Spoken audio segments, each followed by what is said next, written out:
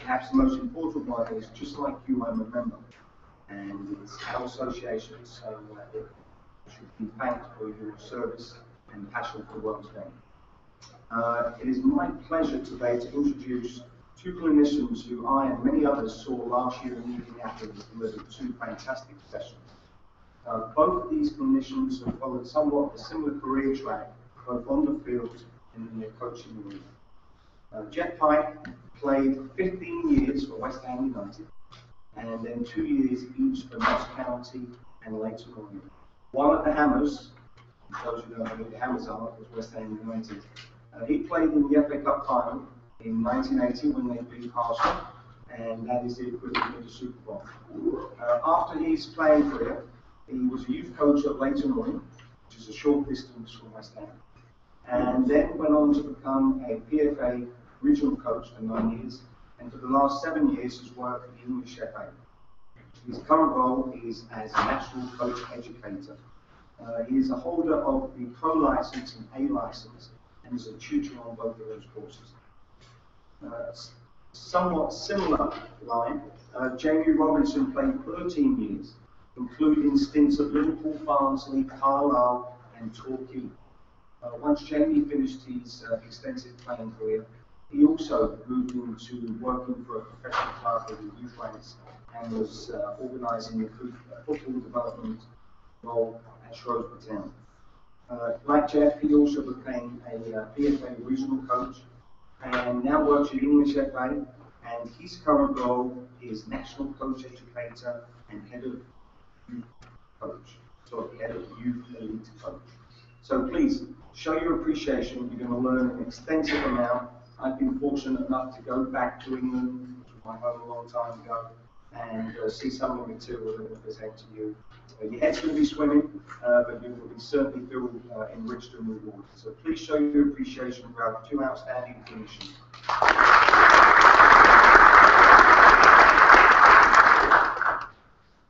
Thank you, Geoff. No pressure then. So we'll try and fulfil what Jason's just alluded to. Just going to start with just a brief video clip.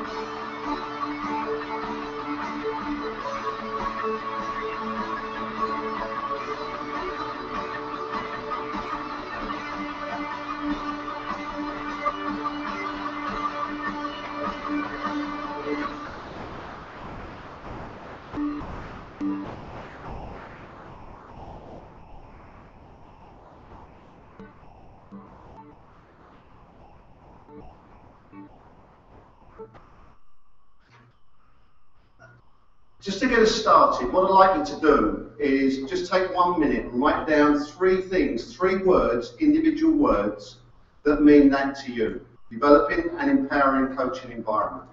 What does it actually mean to you as an individual working with players? 3 words, just 3 words, not sentences, 3 words. We'll give you 1 minute.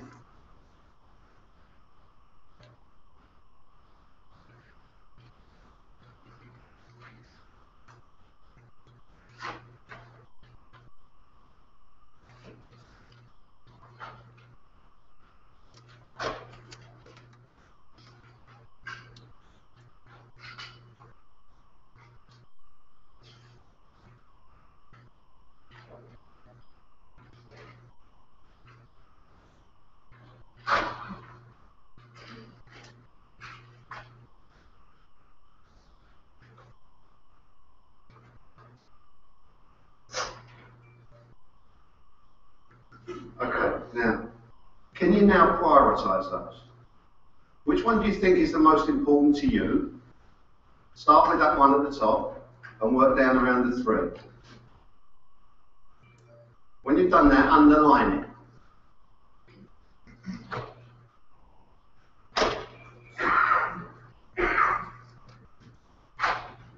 Now share with the person next to you that word and the reason why it means that to you.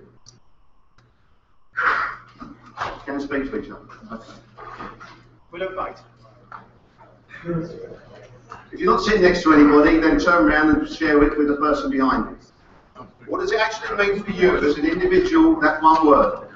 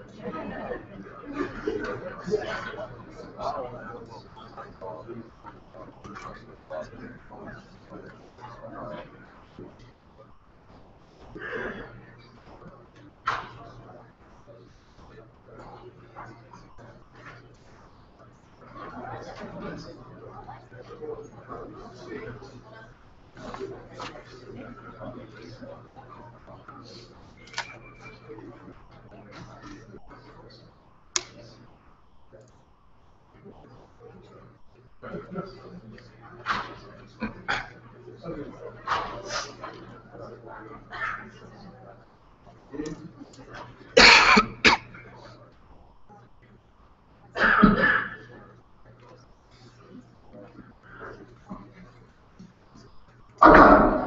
Is anybody in the room prepared to share that with us or with the rest of us? Anybody prepared to share? You going to share it with us? Go on. Well, I can say, my first one I said trust. I feel like players need to trust each other and be vulnerable and accept feedback from each other. That's how you're going to empower your players to start taking ownership, which is his word. I feel like without trust, you can have players taking ownership. Good. Okay. If you didn't hear that at the back, the word that was come up is trust.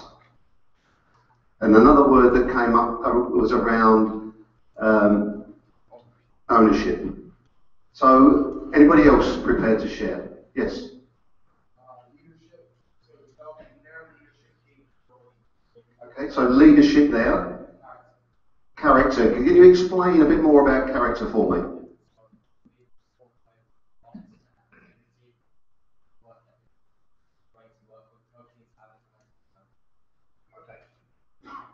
Okay. What I want you to do now is just to consider these 4 words. Who, when, what, and how. So who do you coach? When do you coach them? What do you coach? And how do you coach? Is it very much around you as an individual to coach? Because that's the perception of the word coach. Or are you prepared to let the players do some of that themselves? I'll give you an example. There's a small island in the English Channel called Guernsey. And I travelled to the island and I worked with some 9 and 10-year-old players. And the coaches that were there observing the session was a little bit dubious about what I was trying to do for them. I got a whiteboard and some pens. I got the balls, I got the bibs, I got the markers, and I drew on the whiteboard the area, drew X's and O's to represent the players, explained the rules and wrote some instruction down on the whiteboard and propped it by the side of the goal. Then said to the players, now you go and set the practice up. The coaches could not believe that the players at that age were able to do it, because the perception is that the coach knows everything and the player knows nothing. Try and flip the coin. Within 5 minutes of the session starting, the players themselves were teaching each other the rules of the game. So are you strong enough? Are you able? Are you capable enough to be able to let that go and to be able to empower those players to actually take ownership of the session?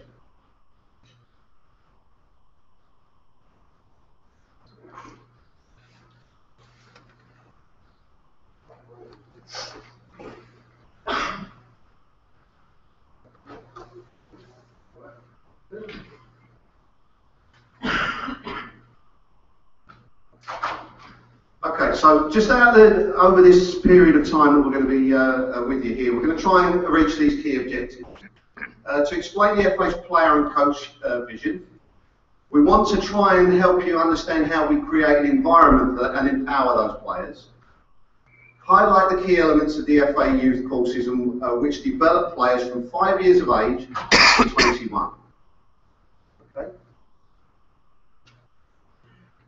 The vision for players: to produce technically excellent and innovative players with exceptional decision-making skills. So what does that actually mean? Can you teach players to make decisions? Yes, you can. But you need to be able to create the environment for them to have that opportunity.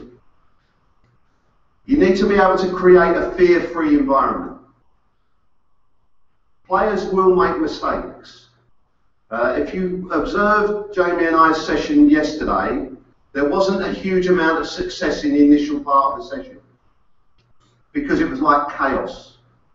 The ball was flying around all over the place, people were losing possession of the ball, but that's the environment that they are going to be brought up in and need to be subjected to, because that's what's going to happen when they go and play a game of football. We use an analogy when we do our coach education programs. One of our ex-members of staff who developed our FA Youth Award Module 2 spoke to a gentleman that was going to row individually or single-handedly across the Atlantic. So he had a conversation with him. He said, how do you train? Do you use a rowing machine? And he said, yes. He said, I've got one outside my back door. He said, but if I use that too often, I'll only learn how to row on a rowing machine. He said, to practice, I go in the Irish Sea. And if any of you know what the Irish Sea is like, then that's the environment that he needed to go in. So how can you as an individual create that environment for them so that the practice becomes real? You want players to be innovative, you want players to be creative. How many in this room, and put your hands up, feel free to do so, a player has taken a player on and tried to dribble past them and lost possession? How many of you in the room have stopped the practice and said, no, don't do that, pass there because he's free? How many of you are brave enough to allow that player to have another go? Because next time he might actually go past that player. So sometimes we coach that out of them. We need to consider how we can coach it into them, or not coach at all. There's a gentleman, a lot of you may well know him, and there's a fellow in the audience, Alan Irvin, who was talking about it the other day. Don Howe. Used to be at Arsenal, was assistant manager for England for a while, and he was in the environment of myself and a number of other coaches, and he asked us a question. He said, if a player receives the ball, face on, and controls it and loses possession because he's controlled it in front of them, what do you do as a coach? So, to a man, everybody put our hands up and we said we'd stop the practice and we coached that player to control the ball to one side or the other to maintain possession. He said, what if you didn't? What if you actually waited for another similar situation to arise and the player receives the ball and controls it to one side and maintains possession themselves? He said, is that not good coaching? Are you able to do that? Are you able to understand that that player might need to have a go at it, try it, or then try something else? And that's about empowering those players to go through that learning process for themselves.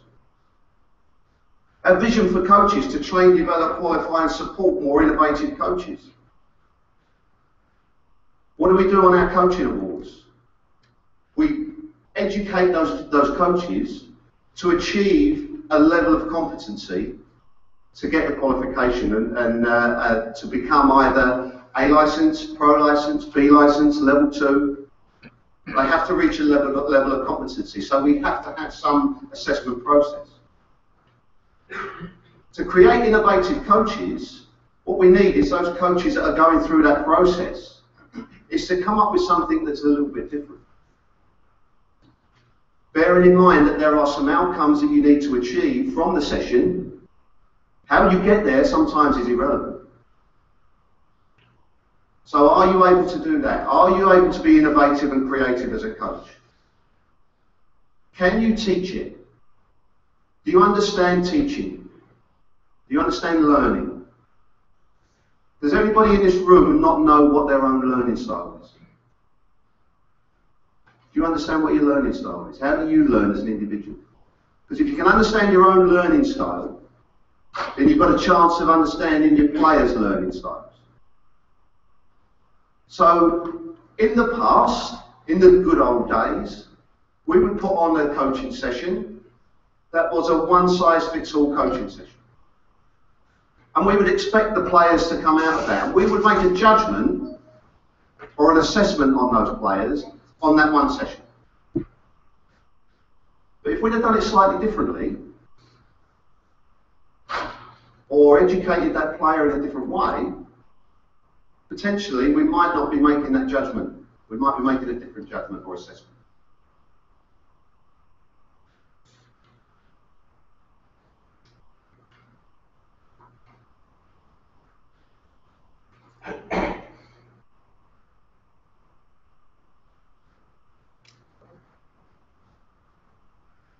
What do you think motivates Wayne Rooney?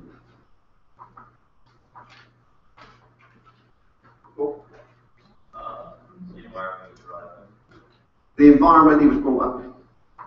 Anybody else got a different idea around that? Yes? Passion for the game. Passion for the game. Yeah. When Jamie and I first started playing, our sole motivation was to play in the first team of the club that we was at. Irrelevant of any financial implications, anything else, that was all we ever wanted to do.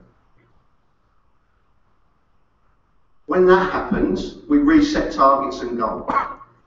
So it's the next bit. What happens next? Nothing ever came into it apart from that. All we wanted to do was play the game. There isn't, unfortunately, that many who you could say that about. Because there's a lot of players in England at this present time and their motivation is extrinsic, i.e. financial, which causes a problem.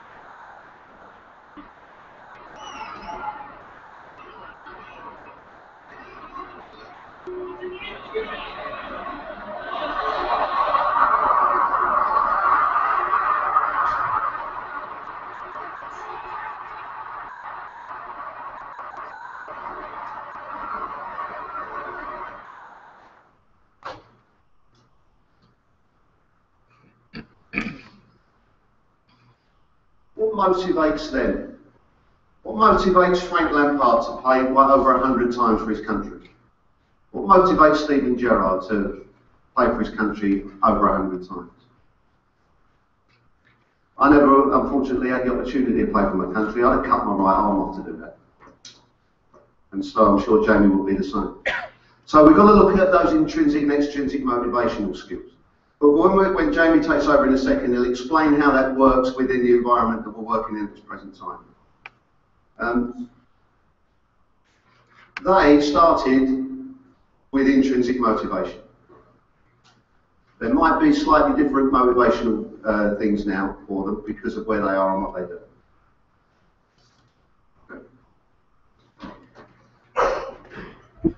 I think the other bit which is of interest is when you talk about the players that you see in front of you about decision making and about what's involved within decision making. So when the players are playing, when the players you're coming into contact on a daily basis, getting put in circumstances like that, whether they're this big, 5-year-old, or whether they're 25 or 35, they're going to be put in circumstances where they have to make the right choice, they're going to have to come up with the right decision based on what they see in front of them. So we're going to go through some little couple of models around decision making and how that might look.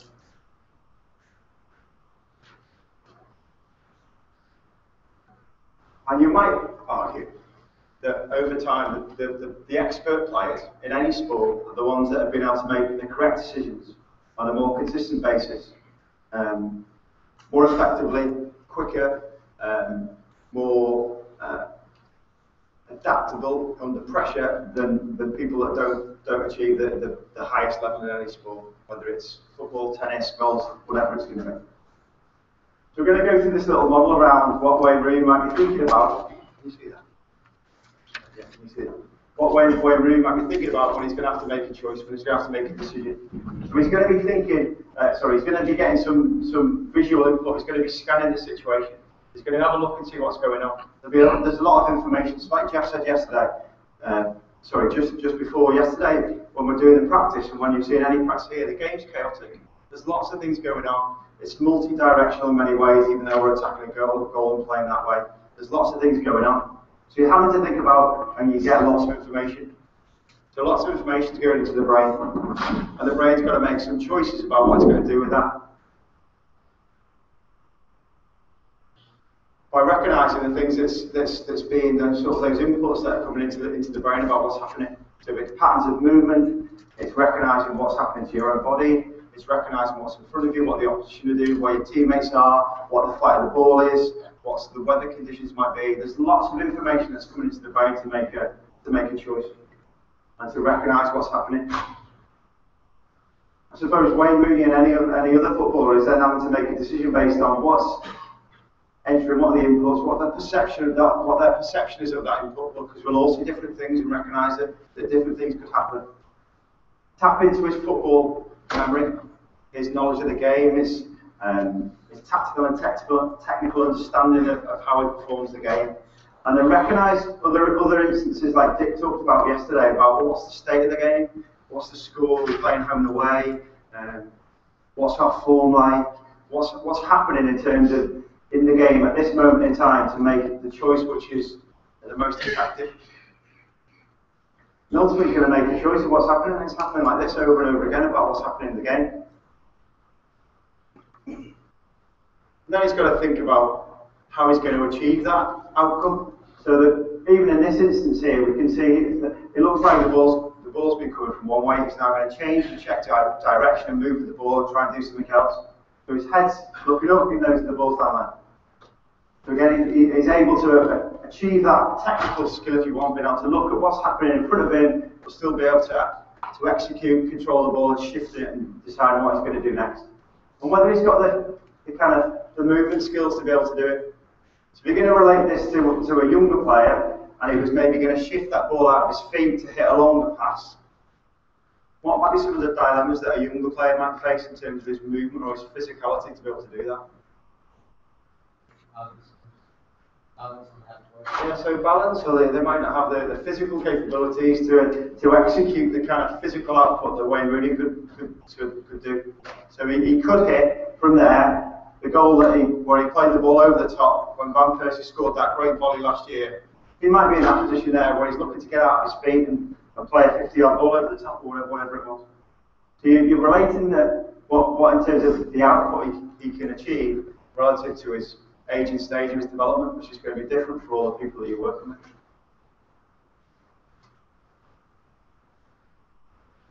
Geoff's alluded to a little bit before.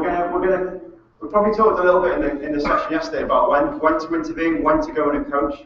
So you'll see players doing certain things and thinking, do I step in now or do I not? That's the ultimate dilemma of the coach about when you go in and when you don't. When you're going to let the players try and work it out for themselves and when they might need some help. Alongside that, you're always thinking about, the learner. Who's the person that's in front of you? Who is it that you're dealing with? Who is the person that's learning the game, that's understanding what the activity is all about today, and trying to make sense of that. Together with that, you're thinking about where does it sit within our curriculum? What's the demands of the role that you're trying to place that player in on that day? Is there a more of a physical demand to the session today? Is it physical and tactical? Is it psychological? Me and Gareth in the audience today, who was part of this research, and it's a really interesting model in terms of how these three elements also interact. So we're going to focus mainly on the how of coaching, understanding the learning environment, structuring activities and coaching behaviours, so you can try and link these three elements together.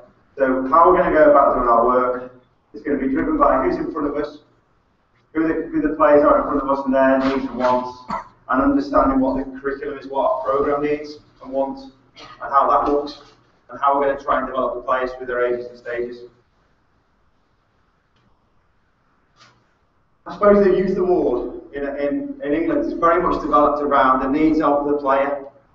So Jamie Robinson plays within a team, and I also play, I need to understand the role within my unit. So if I'm a centre half, I understand what we need to do at the back related to the goalkeeper, what happens in the midfield, and what happens with the forwards, and how those units interact.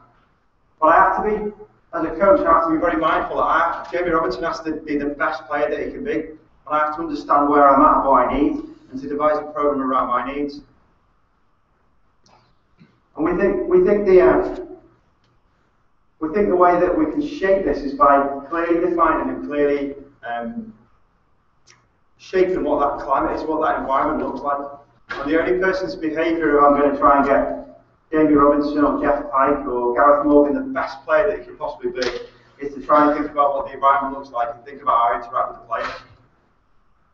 And to interact with the players, we have to produce the best and the most thoughtful and the most engaging constraints-led practices that we can think about to drive the players towards the sort of outcomes that we might want to try and achieve. Again, in the chaotic game, in the clips you've seen there, with Welbeck's able to let it go between his legs and flick it in. Where Baines is able to escape that tackle down the sides and skip past someone and deliver. It's really, really difficult for coaches to recreate those circumstances. A player has got to be adaptable enough to see what's happening within the environment, which is the game, and see what he's going to be able to come up with as a result of what that environment looks like. And we've got to carefully think about how we can replicate the game in practices that look realistic, relevant, clearly related to what the players' needs are, and have a think about the way that we're going to intervene and interact with the players and how that's going to look. So is it about stopping and telling and showing what we might want? Is it about asking them and posing them a problem? And it's always going to be a combination of that whole spectrum of ways that you're going to go about, using your teaching methodology to try and get the best from your players. Our youth awards try and build on what these environmental factors are and the impact on the four corners. I'll go through them in a minute in terms of, I'll go through the four corners in a second in terms of technical and tactical, physical, psychological and social. clearly have to consider what this environment looks like in real depth. We have to delve into the returns from the practice. So if we're going to do a practice from here, back and forth with the ball, we've got to be aware of what the returns are from that practice and how different that is from a game. So if you want to do something like this, it's got returns, but it's got certain returns that the game won't provide. Whereas the game provides lots of opportunities to do certain things, but it doesn't demand you to go up like this 10 times out of 10. So there's returns from practice that you've got to have a clear understanding about. I'm sure with the experience of the room you've got a vast array of sessions that you've got. We always think about why you put them on, what are the reasons, what are the returns that you get from those practices, what are the combination of practices you might put into your program to try and push the players to be the best they can possibly be. The third one is about the intervention strategies you might use and how you might challenge the players to think about what the solutions might be to the problems that you pose. So module 3 looks at how you intervene, how you pose questions, how you set challenges for the players, and how you try and constrain practices and constrain targets for them to let them come up with choices. Like Geoff said about the kids in Guernsey, if you let set something up, it could go anywhere. You have to be brave enough as a coach to try and think, is it going towards the outcome that we're all seeking, or is it going off on a bit of a tangent? There'll always be a return if the players have ownership of the session. You just have to be comfortable enough with where that's going to go. But the 4 corners, as I said in the last slide, the Youth Awards look to try and consider develop the players sitting in the middle and being developed and influenced by factors that sit in any one of these 4 corners. So what are the technical and tactical demands of the game? What are the psychological demands that are being placed under the player? We have a sort of 5 C's framework that we use within the FA in terms of look at the psychological impact. What are the physical demands of the game and how does that look through the age phases? And then what's the social environment and the social interactions between the players that's wrapping itself around the activities that you do? Okay. And we want to think about how the players become better learners. Someone said about leadership, we want players to be leaders and be led. We want players to be good learners. We want players to recognise the importance of the team. We want players to develop independence about what they do. And if we sit on all the solutions, then we can't cut the umbilical cord between us and the players. But we have to give them the framework to be able to come up with those solutions and come up with those. They have to have the choice from us to set it down here. They have to have the ownership and choice to come up with solutions which are right for them in their circumstances. I suppose on the back of that, I run a program of coaches that go into football clubs to do work with the coaches. And we did some stuff about match day behaviour before a couple of weeks ago. Just after Christmas. And one of the I think the kids were about 12. We said about on match day, what is it that you hear from the side on a match day? Because we adapted some strategies to try and think about what the social environment would look on a game day that would help the players. And one of the lads said, well, if someone's talking all the time, it's just a distraction. It's a distraction. Yeah, so we're thinking we're giving fantastic information and shaping the way it's going. And the kids are saying, I can't, do you understand what they're saying from the side? No, not really, it's just distracting me. So again, I suppose it tries to provide the full picture around what the environment looks like for us and what we think we're doing as coaches could be look slightly different for the players. They could be perceiving what you're trying to do with the best intentions and look slightly differently.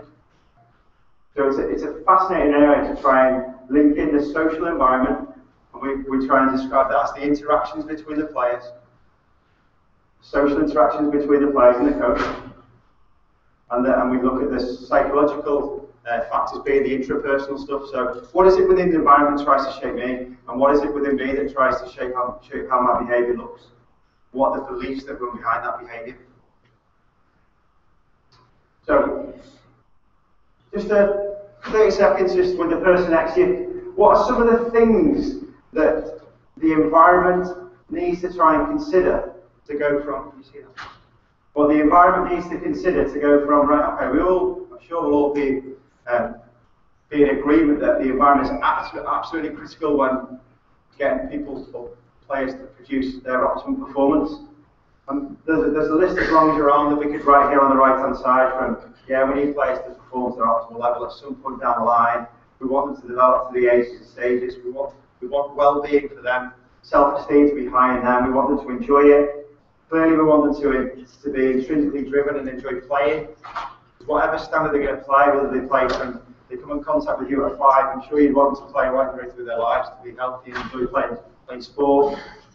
So think about a couple of things, like sitting here. Go on, give you just 30 seconds to a minute, think about it, just discuss it with the person next to you. Off you go.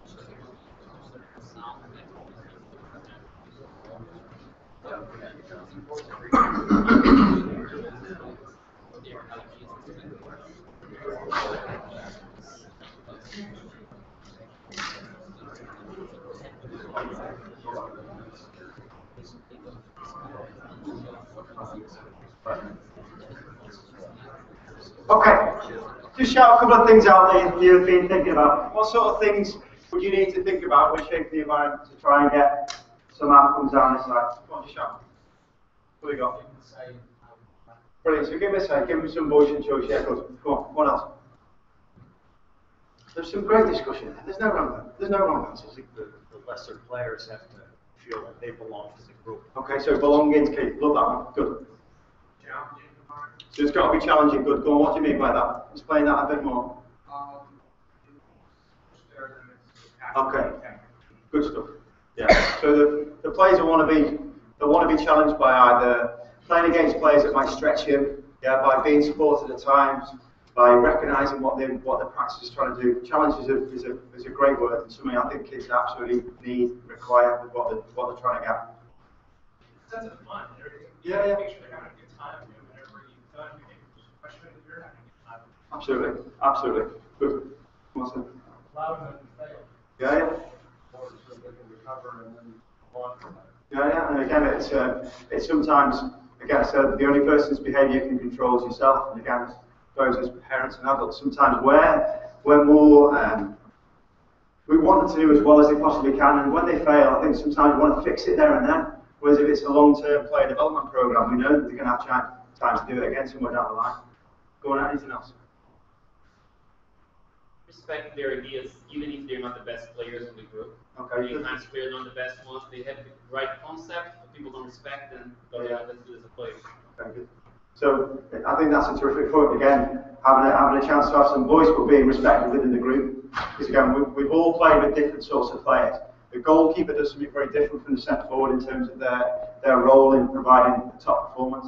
So if someone has an idea, we have to respect that as a teammate and try and think about how we can do that. It doesn't happen overnight.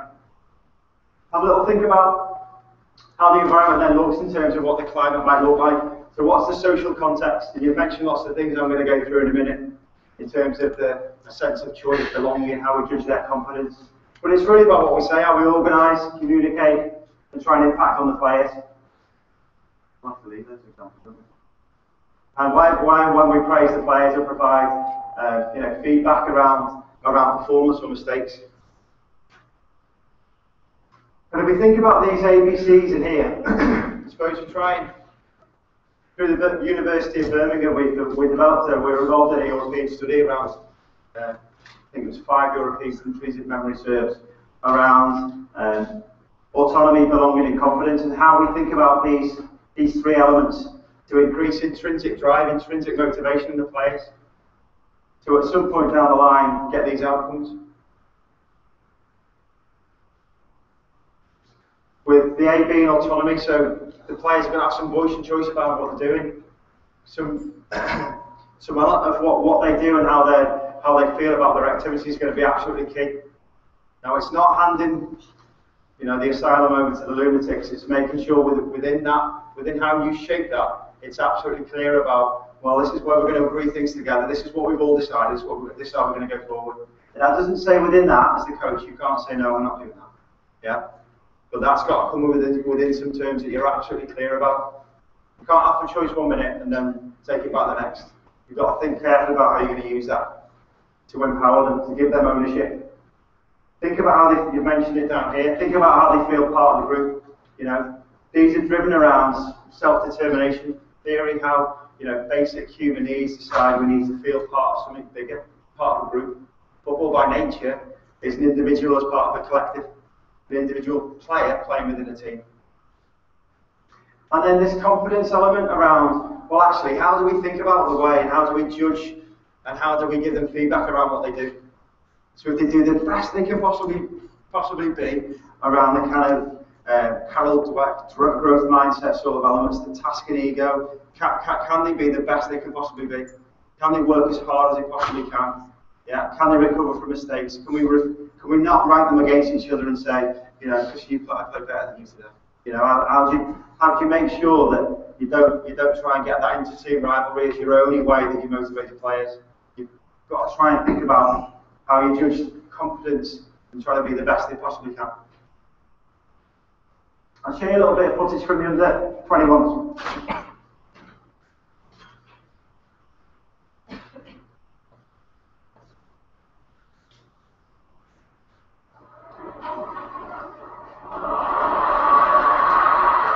So, consider in terms of the decision-making process, what's going on, what are the inputs you've got to consider, what are the choices that could be available.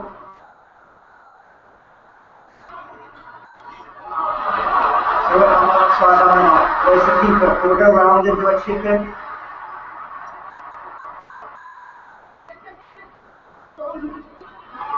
So Sterling is plays for football from the 21s.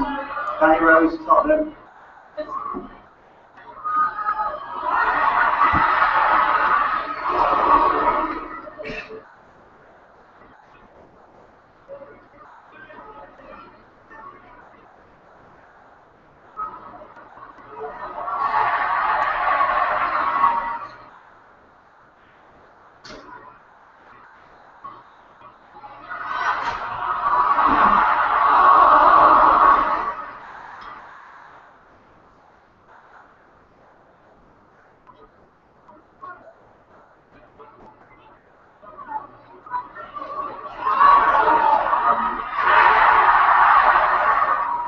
So he's at Manchester United now. Let's go through his brain there in terms of the options that he had there. So lots going on, lots of choices to make. Probably lots of things going through his head in terms of what could happen. I suppose we're not privy to lots of background stuff though, are we? So what state of the game might that be at? What is their psychological state? What is their physical state? You know, are they on the back of giving 2 or 3 passes away? You know, have they just tried something that's not come off for them? How do they manage that risk? There's lots of things which will going on which would have been going on previous to that, to judge how effective it was. If you go back to the youth awards, we're trying to think clearly about trying to develop those 3 areas. So developing practice, developing the environment, and developing the way the coach and players interact. Yeah, so they'll be the cornerstone of the way the youth modules trying to hang their hat on what they might be all about. So what's the environment look like? What's the practice then? How cleverly is that designed? What is it looking to trying to do? And then what are the coach and player interactions? And the Advanced Youth Award tries to, I suppose, analyse that from a more of a 4 corners perspective and try and refine that practice. Do we want to introduce some of these concepts, which are, you know, constraint based? Try and develop them through the Youth Award and then move people through that pathway and try and think how that affects young players going through the age phases. Because the aim of our Advanced Youth Award course is to try and think about how you develop sort of age-specific coaches that are work between the 3 age phases. Our youth rules over the last couple of years have divided the youth development journey from sort of 5 to 11. In the foundation phase, 12 to 16, and then on to 17 to 21. And again, mentioned at the start about how do we coach this individual within the collective. We can't always produce teams. So under 9, we don't need the best team at West Ham. We don't need to be the best team. We just need to produce the best individuals that we possibly can for somewhere down the line at West Ham United to come together as a team. And at some points within that journey, you're going to have to trade off some bits and decide what we're going to do. The clubs are also thinking about how this relationship looks in terms of their own philosophy. So how the sort of players that they might want to produce and how that might look. So Geoff talked at the start about the FA's vision for players and for coaches. Whereas the EPPP, the youth rules that came into effect 2 or 3 years ago now, have asked clubs to clearly define what they want from their programme, what's their philosophy, how they're going to coach, how to look through the age phases, and the coach and players have to come together and define what that's like and how that looks and try and shape how that looks moving forward through the phases. I suppose the award tries to help and support those coaches as going through that difficult journey, that difficult challenge of dealing with the development of young players. So in the middle of that plan and in the middle of that development programme sits the vision, the academy vision. What's the coach and player philosophy? They have to define an academy performance plan. Think about what the 4 corner returns might be through their programme. Think how might that look in terms of some short, medium, long-term planning goals for the individuals, for the teams, for the phases, for the coaches, for the coach developers, and then review that system on a 6-weekly or 12-weekly basis, depending on what phase you're working in. And then think about as you go to from the big picture stuff in terms of the season, 3-year plan, 12 6-weekly plan to our microcycle weeks, thinking where that might look like and breaking it down to the detail around that individual plan. And then obviously reviewing that on an ongoing basis. So we try and support the clubs around where they're at, where their coaches are at through the phases, where the players are at and trying to get the players to be the best they possibly can be. We've tried to highlight again around this decision-making process and where that sits, and how the use of autonomy, sense of belonging, and how you judge competence can develop, intrinsic drive in the player, and try and allow the players to make these most important decisions fear-free, so they can achieve the best performance they possibly can. Thanks for your time. If you've got any questions? Just to finish off on that, there were some things I just made a little note of while Jamie was talking. Every time you coach, you create an environment for learning. Just consider that initially. Is it enough to create or set up a session? Or do you need to consider other things? When you talk about challenging players, is the challenge the same for every player? Do you have the skill as a coach to be able to set different challenges for different players in the same sessions? Just consider those three or 4 things. Okay. Has anybody got any questions?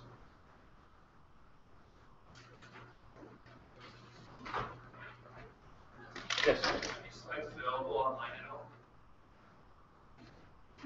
I would imagine so, yes. Not on from this convention, yes, but I don't know. It certainly won't be online from the FA, no, not at this present time. But they're recording everything that's on the convention. Anything else? Yes. Geoff, what if you find out to discuss the coaching spectrum, potential styles, commands? Okay.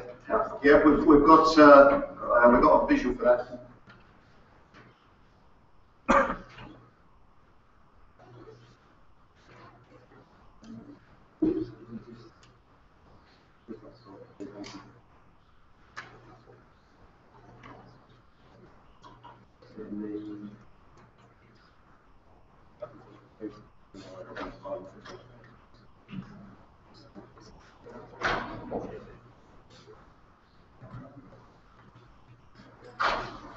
Jason, I'll give you a minute to try and find the slide, but if you're talking about from the command style, I suppose it's going from autocratic through to democratic in terms of how you might go about your work, how pose questions and think about how you're going to interact with the players, going from more command style approach. This is what we're going to do. This is how we're going to do it.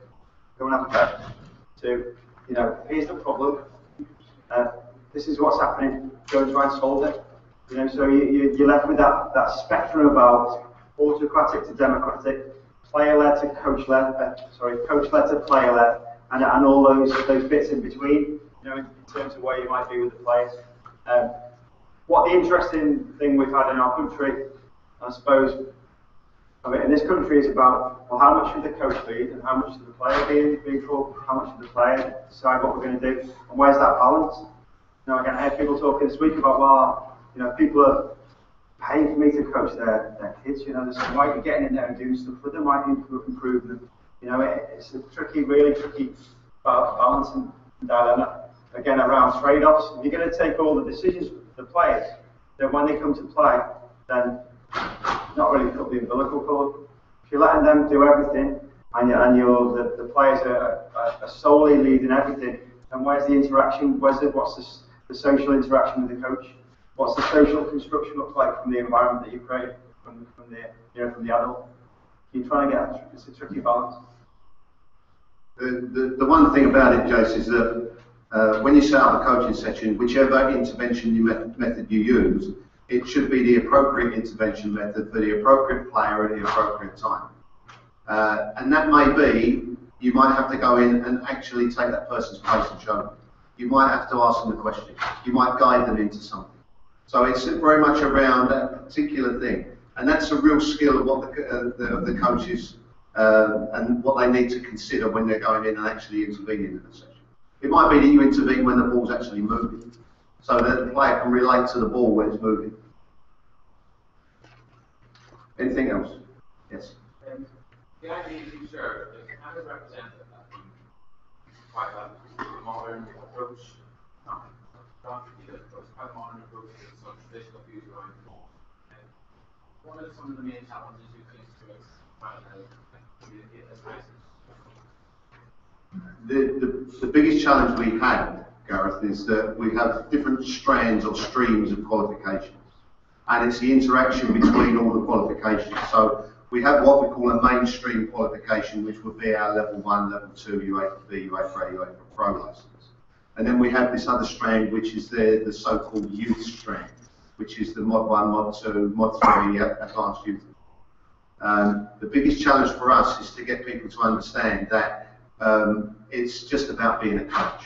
It doesn't matter where you are or where you sit along that spectrum. It's about being a coach.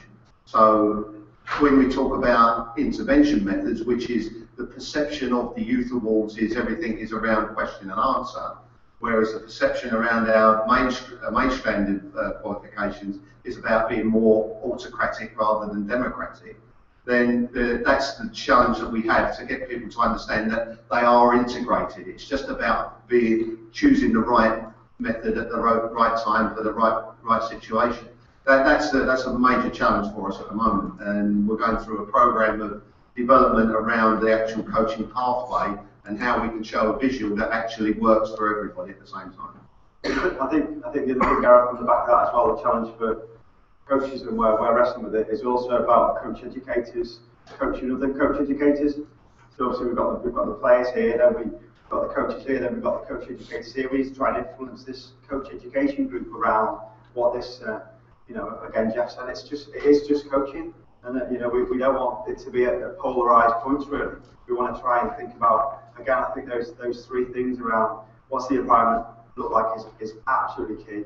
What's the practice you're trying to do, whether it's a phasing player and 11v11 or the work we saw with today with the quick feet movement. And as a coach, you're going to think about intervening with the players and interactions.